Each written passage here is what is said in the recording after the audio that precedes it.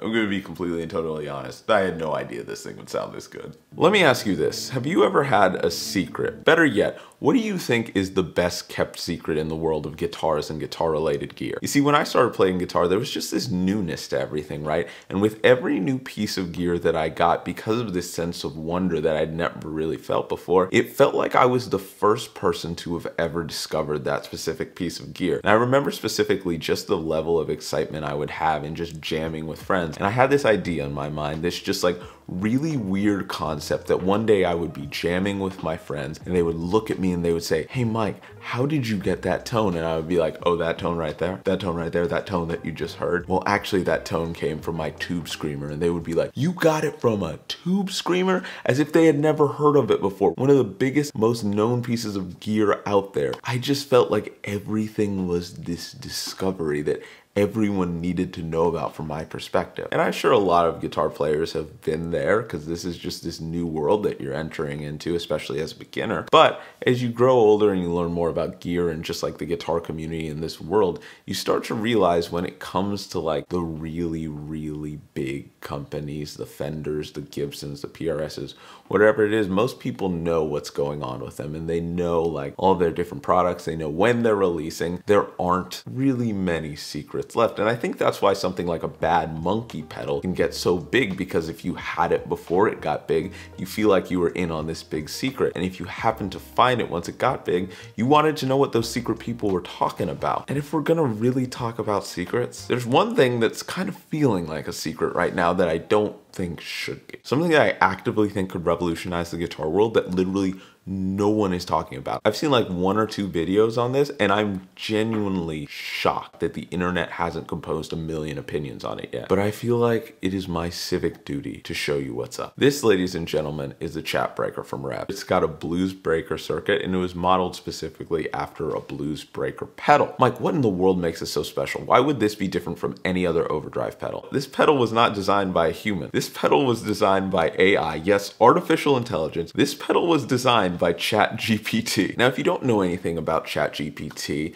imagine iRobot. Let me give you a real life example. AI is kind of like what the internet was in the 90s. It's kind of this new revolutionary thing that we don't really know what it could be yet. We just know it's in its basic stages. And in the music community, it's been really interesting because I've seen it go as far as like taking a rapper's voice and being able to put specific lyrics over a different backing track from another artist. It's like revolutionary stuff. And specifically in the guitar community, it's been used for like writing out solos, and everyone has their different interpretations when it comes to ChatGPT.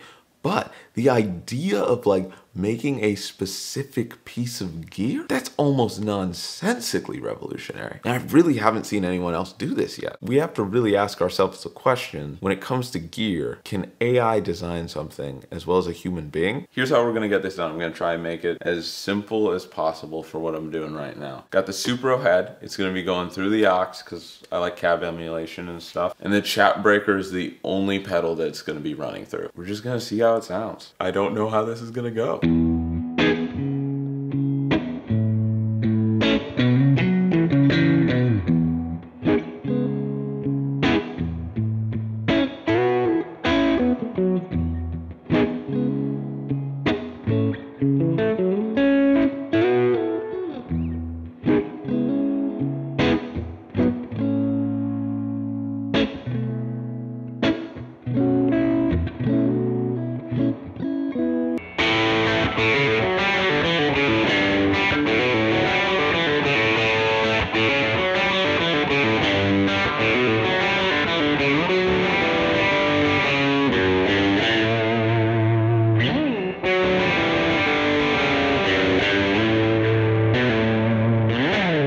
Alright, so massive, gigantic spoiler alert, it sounds like a blues breaker pedal. It's one of those things where I don't realize a lot of the time just how high gain a lot of these like pedals can get, just because that's not necessarily the way I always use them. But, you know, just normal, you go from normal, then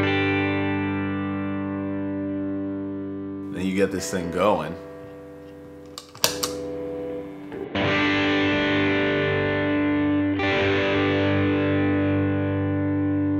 I'm not necessarily using like a super clean amp. I'm using the Supro, which is pretty dark, but that's just so nice.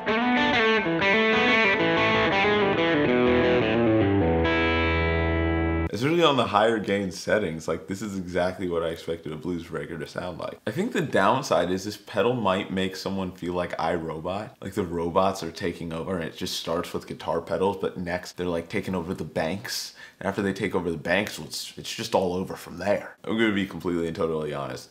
I had no idea this thing would sound this good.